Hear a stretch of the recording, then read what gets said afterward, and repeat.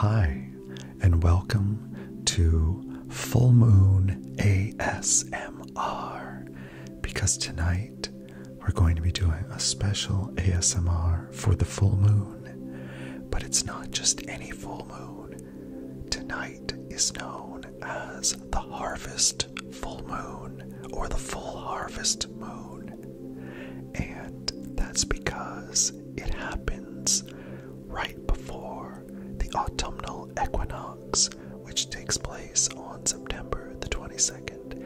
And the Autumnal Equinox is the official beginning of autumn or fall, the fall season.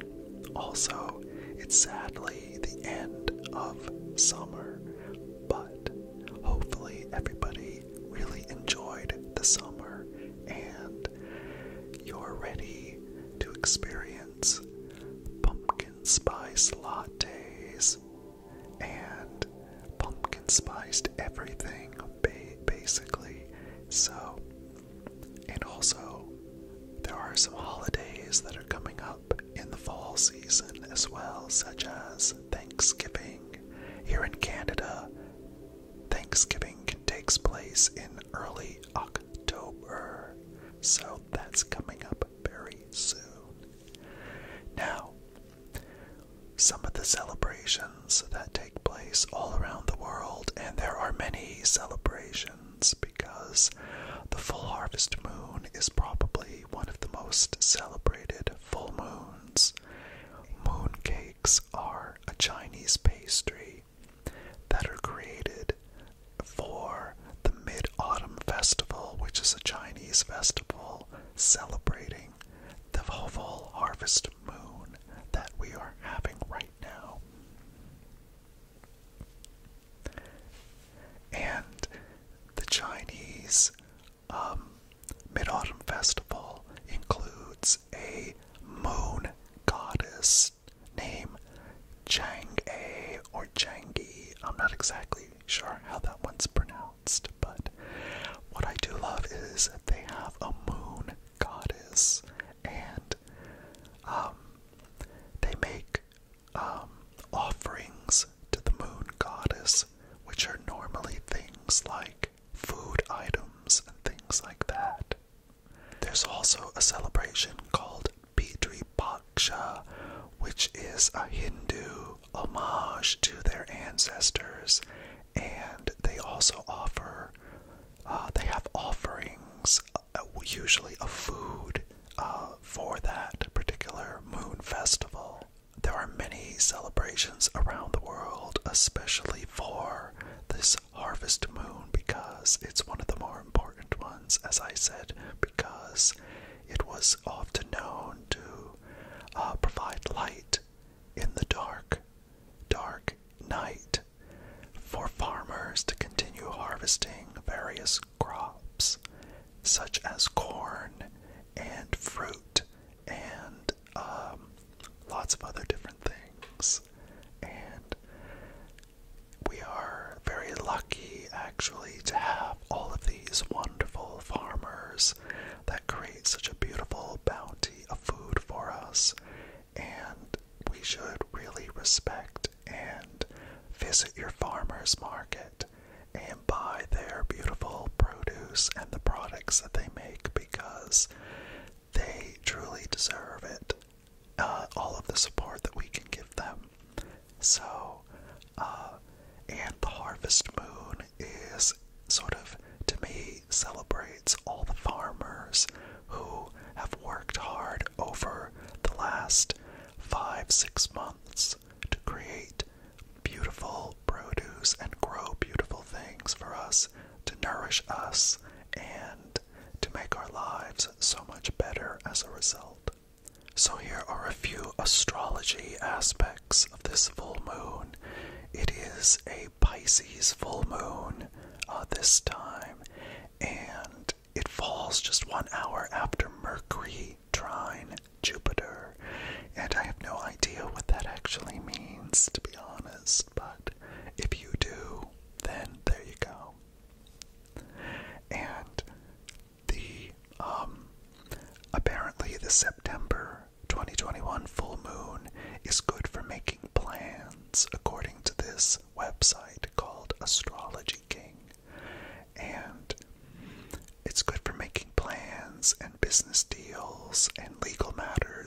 research and travel. The chance of success is made even greater with both Mercury and Jupiter aligning with lucky stars. Well, there you go. So this full moon is a good time to get stuff done and to be successful at it as well. So there you go. And one thing I would like to do is to read you this poem called The Moon by Robert Louis Stevenson. And I have here this really big book of poems, and it's called, it's upside down. It's called The Treasury of Poems, and it's a very big book, as you can see, and it has a lot of wonderful and beautiful poems by some very famous poets. And one poem I'm going to find, I have to find it in here, is this poem by Robert Louis Stevenson, so I can read it to you. So let me just find it in here.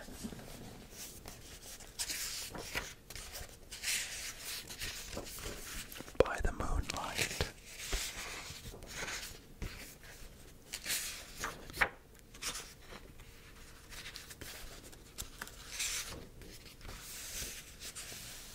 So many wonderful poems in here.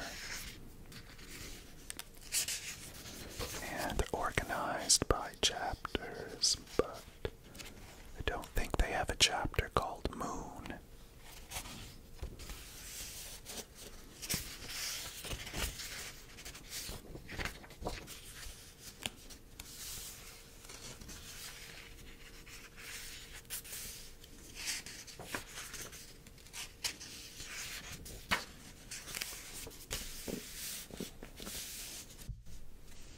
So I'm still looking for this poem. It's somewhere in here. And I'm kind of browsing through this book of poems because there are so many wonderful poems. But I'll just read this one for you to commemorate the full harvest moon. Okay. Just keep paging through here.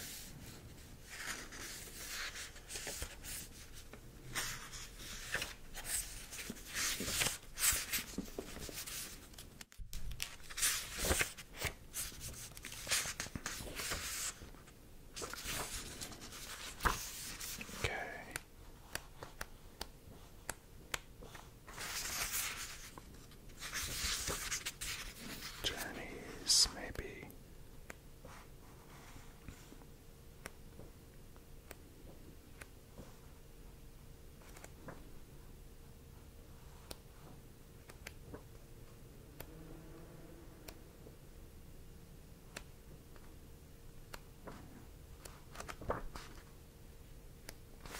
Okay, I'm not finding any in this particular section. I thought maybe this one section would have that poem or any other poems about the moon, but it doesn't.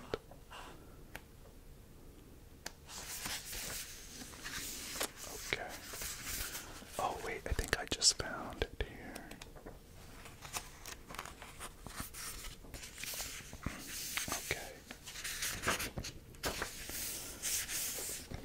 Okay, so here's the poem, and I'm just going to put the book, because very big book, down here, so that I can read it to you. Okay, so again, this is a poem called The Moon by Robert Louis Stevenson, who lived from 1850 to 1894, so he didn't have an extremely long life, but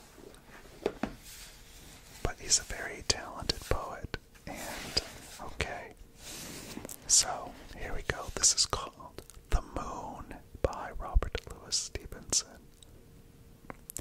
The moon has a face like the clock in the hall. She shines on thieves on the garden wall, on streets and fields and harbor quays, and birdies asleep in the forks of the trees. The squalling cat and the squeaking mouse, the howling dog by the door of the house, the bat that lies in the bed at noon, all love to be out by the light of the moon.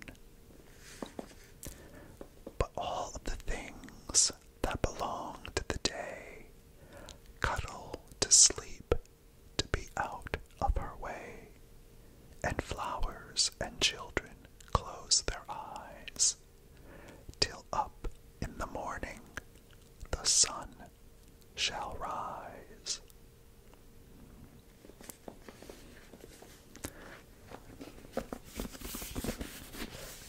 So, isn't that just an absolutely lovely little poem called The Moon by Robert Louis Stevenson? In addition to poems, the moon is mentioned and used in a lot of different songs, and here's a few of them that have the word moon in the title, songs you may or may not know about. We have Man on the Moon by R.E.M. There's Talking to the Moon by Bruno Mars, who coincidentally has the last name of a planet in our solar system, and which is not too far from the moon. There's Walking on the Moon by The Police. There's Bad Moon Rising by Creedence Clearwater Revival, which was a fantastic song. There's Harvest Moon, which is what we are having tonight, by Neil Young. There's a song called Shoot the Moon by Norah Jones. There's a song called The Moon and the Sky by Sade. I love Sade. She's fabulous. There's a song called Bark at the Moon by Ozzy Osbourne. There's a song called Moon Dance by Van Morrison, and then there's also a song called Moonlight by Ariana Grande, and there's a song called Moonlight Serenade by Glenn Miller, who was a big band director and composer, and it's a wonderful old song with the title Moon in it.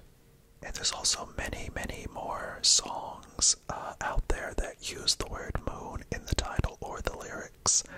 And because the moon is a very popular body in our sky, because it's usually the brightest thing in the sky at night. And when you can see the moon, that is. There's a bit of debate over whether the moon actually has an effect on people, in the same way that the moon definitely has an effect on the ocean. And in fact, the gravitational pull of the moon, in conjunction with the gravitational pull of the Earth, helps create the tides and controls when the tides start going in and when the tides start going out. So there's been a lot of debate whether the full moon can affect people in the same way. And personally, I definitely feel an effect on a full moon. I can feel it right now.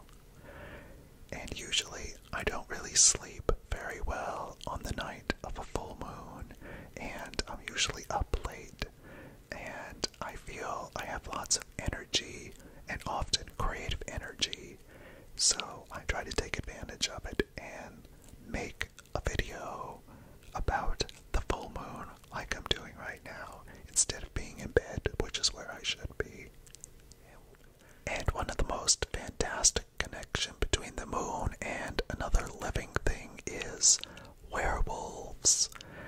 And it was believed that the waxing and waning of the moon caused a werewolf to turn from a human into a wolf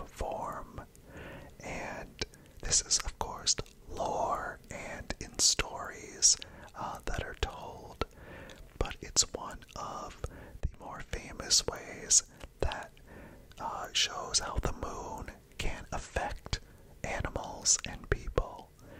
So while it hasn't been scientifically proven to be true, there's a lot of people that do believe that the full moon affects them and other human beings and other animals as well, because if it has the power to affect the oceans, then surely there must be some power that the moon has over us in some way.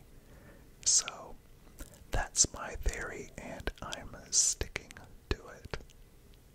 In the spirit of celebrating this beautiful harvest full moon, I have this beautiful piece of glass that was created by a friend. It's a beautiful piece of glass art, and I have it wrapped up in this cloth to keep it safe and from getting scratched or broken. It's actually quite heavy. It's in the shape of a globe, like the moon. So I'll show you how beautiful it is.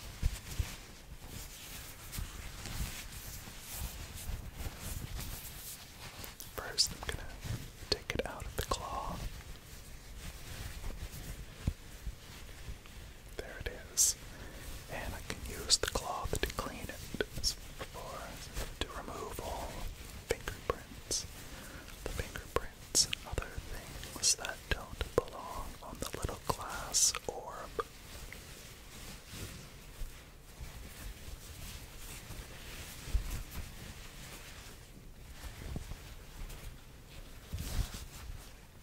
And here is the beautiful orb, glass orb. I'm just going to set it down on this light so you can better see it. How beautiful it is, and all the different things that I'll point out to you that you can see. It's sort of a very, very thick glass. It's very heavy, and it doesn't have a handle. That's just a joke from Saturday Night Live, sorry. A very old joke, but the joke was, don't carry a grudge, girls, because it's very heavy and it doesn't have a handle. And actually, that's pretty good advice. So, this piece of artwork has so many different details to it, and as you can see, it's got these different sort of opaque glass, like white glass and an amber colored glass, that have kind of mixed in and swirled into this orb. And then there's this part here. As you can see, you can sort of see directly into this clear part right here to the inside. And there's some sort of, it's completely hollow on the inside, actually. So you can kind of see in, even though it's very, very thick walls and quite heavy, even though it is mostly hollow on the inside, but you can see all of the detail inside of the glass orb and how it looks. It's quite pretty. So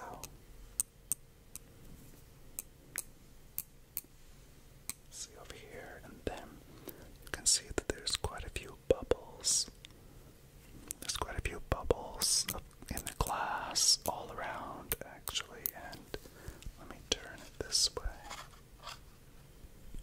And you can see some bubbles here, and bubbles there, and some big bubbles, and little bubbles, and you can see more of the detail right here, how the glass, so pretty.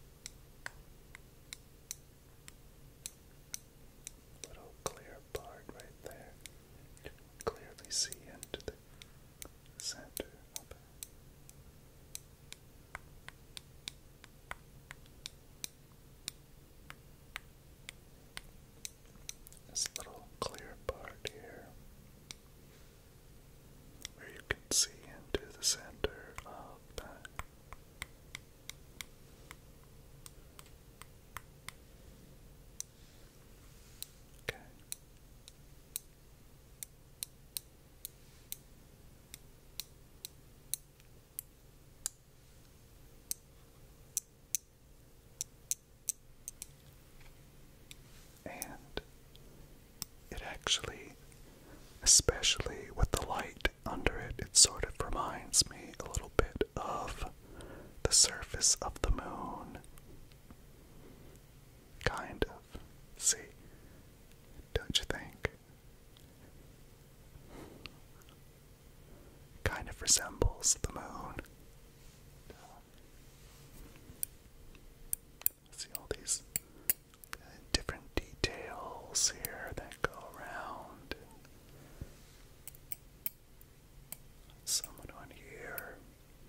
Got lots of little beautiful little bubbles. I love the bubbles because they add a really nice fun aspect to the look of this glass sphere. And then this part again is where the clear part that you can see into there, and on the back you have the milky white glass again here, and you can see the bubbles in the glass right here next to that, and the beautiful amber, and it just swirls into the clear glass so beautifully to create all these beautiful organic patterns in the glass. And it goes around there. You can see it's got all these little areas up here in the back. When you look in, it sort of looks like you're looking into a cave of, I'm not really sure, like a crystal cave or something on the inside. Can you see that? I don't know if you can see that in the camera, but it's really pretty. It's almost like a snow globe or something, but with no snow or anything on the inside, but it seems to be completely hollow here.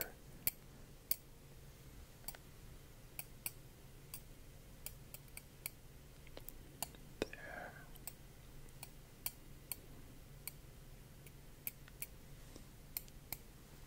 The bubbles, I like the bubble here, bubble there, bubble there. Oh, there's a bubble down there. There's a bubble.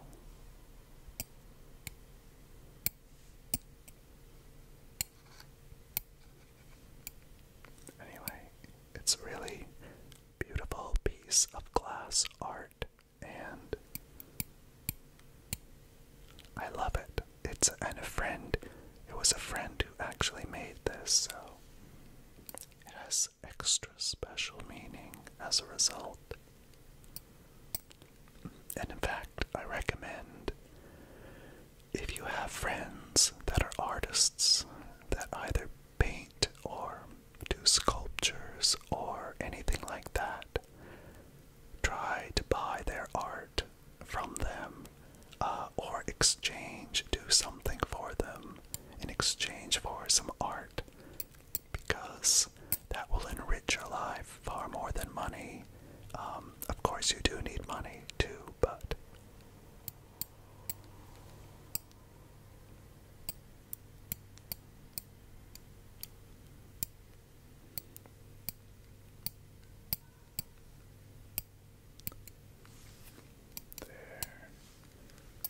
there. Okay. So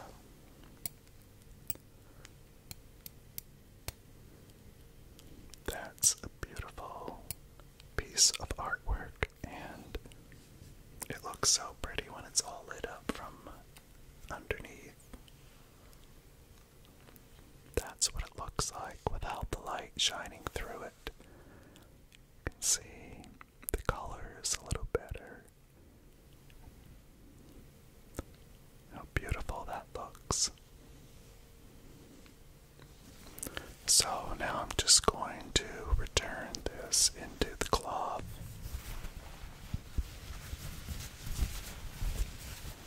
I'll clean it off.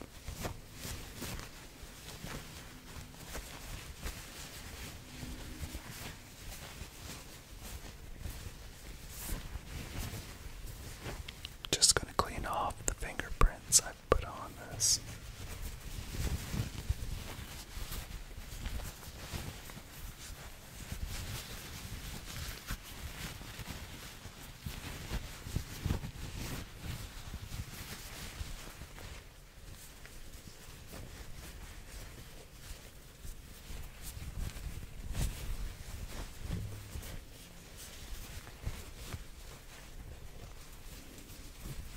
Okay, now I'll just wrap this up in the cloth again to keep it protected, but of course I don't keep it in here because you want to be able to see it, not hide it in the cloth, but for right now I just keep it protected in here until I'm finished recording.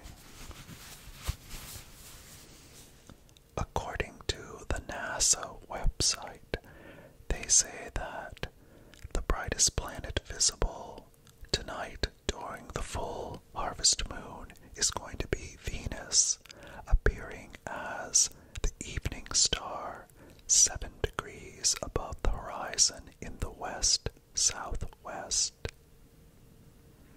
So you should all be able, if you have a nice clear evening, you should be able to see Venus somewhere up there in the sky. It'll be, other than the moon, one of the brightest things that you can see in the sky. The next brightest planet you can see in the sky tonight will be Jupiter, which appears 24 degrees above the horizon in the southeast. So, if you are currently looking outside and you face the southeast, you might be able to see the planet Jupiter up in the sky, as well as the full harvest moon. And as the lunar cycle progresses, Jupiter, Saturn, and the background of stars will appear to shift toward the west each evening. Although it is actually the Earth that is moving around the sun toward the east. Take note.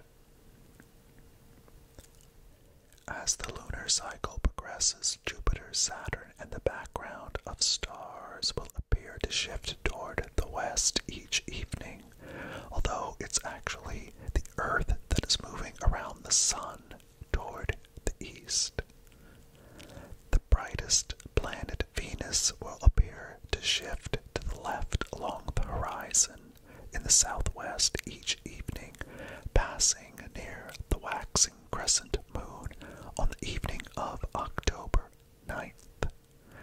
So, we have all of this to look forward to, and it's astonishing that while we go about our daily lives here on planet Earth, that we're essentially just on a large rock flying around in space right now, and along with other large rocks in our direct orbit. And you can see some of these rocks here from Earth at night when the lighting conditions are just right. One thing I have here with me is this little brown velvet bag full of what I call moon rocks.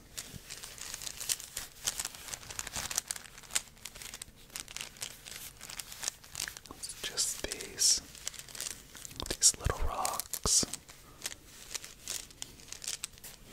that look like glass, basically. I'm going to take a few of these moon rocks out of the bag so you can see what they look like.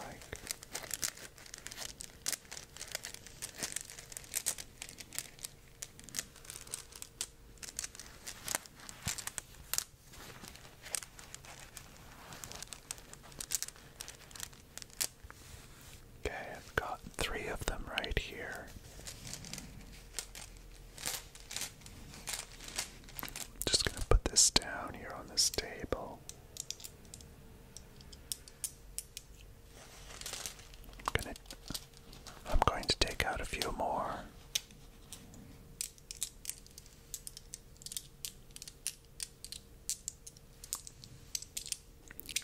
because they sound very clinky and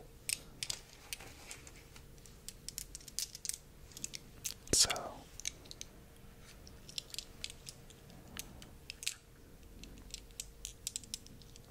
what I'm going to do is, so you can see them better, is they're very small. They look like these glass rocks, and I'm going to put them up here on this light.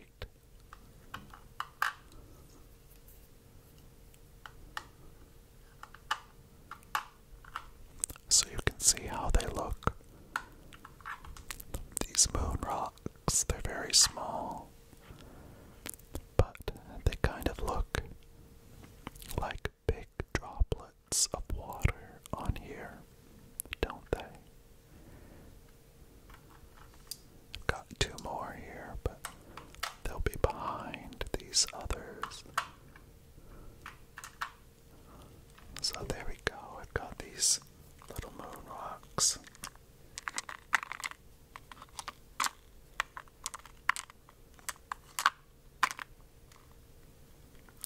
Right here.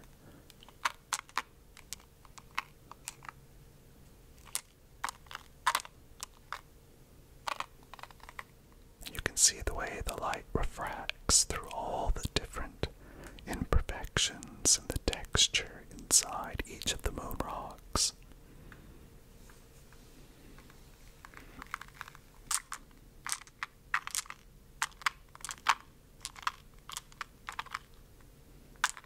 So I'm just going to put them back down here.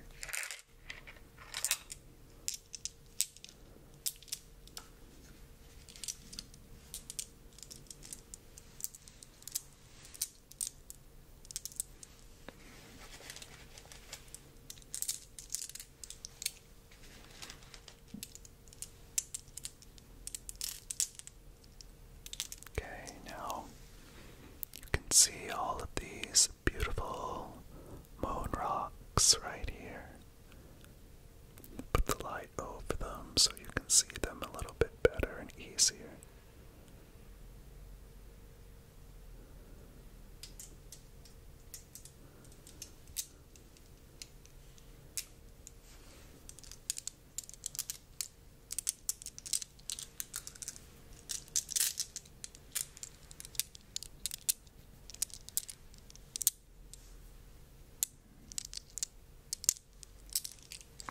Just gonna put these moon rocks back in the bag.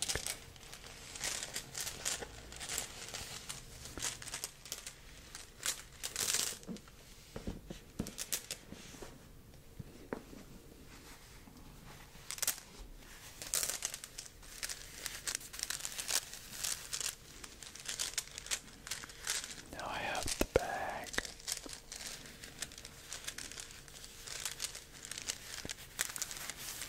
So all of the moon rocks are now back into the velvet brown bag, and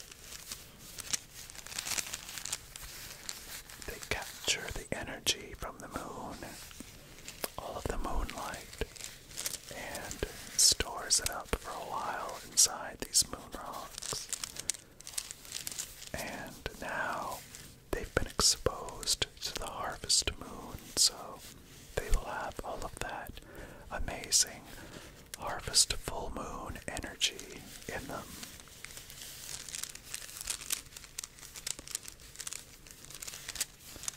But don't stay too close to them though, because it's like being in the presence of a full moon. So if you can't sleep, then put these safe in a drawer, unless you don't want to sleep and you do want to be up.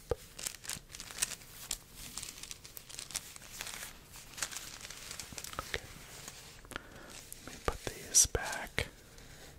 Put these moon rocks back in their place. So I hope you enjoyed hearing about this very important and significant full moon called the harvest moon, and which is this year just 2 days before the autumnal equinox, which begins officially the fall season.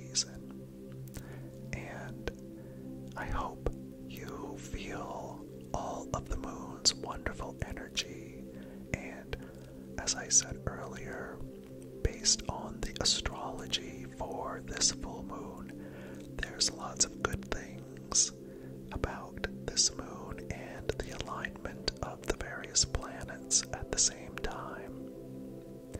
So if you believe in that kind of thing, then this will be a very good evening for you and the next few days as the full moon continues, although tonight is the 100%